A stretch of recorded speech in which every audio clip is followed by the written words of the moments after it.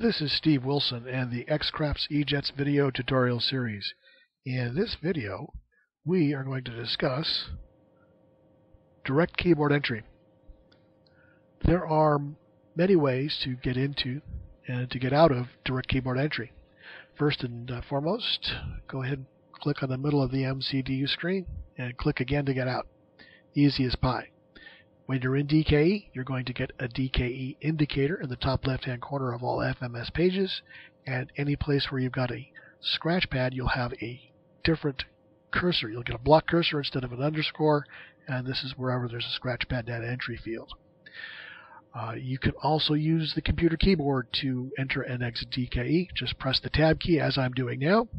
You can get in, press the Tab key again, and you get out. If you press the Tab key to get in, you can also use the Escape key or the End key to exit direct keyboard entry mode.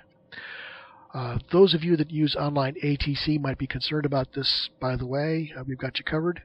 Just go into Plugins, Options Configuration, and you can disable the Tab Hotkey. And what this basically means is that the Tab Hotkey will no longer function to bring you into direct keyboard entry. You can now use that to communicate with online ATC. Pretty straightforward there. Okay, back into DKE here. Let's see, a few things right off the bat that will be important is that you get a beep every time you press a key.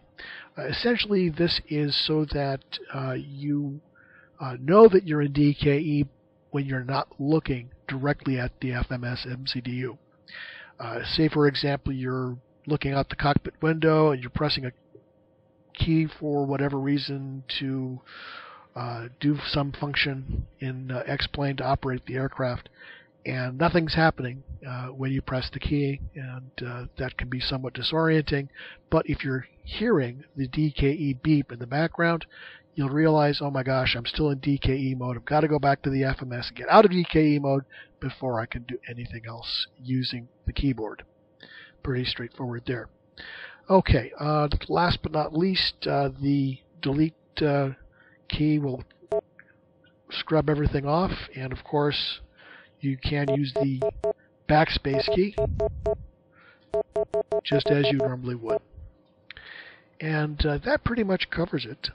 Thank you very much for your attention today. We look forward to seeing you in the next one, and have a good one.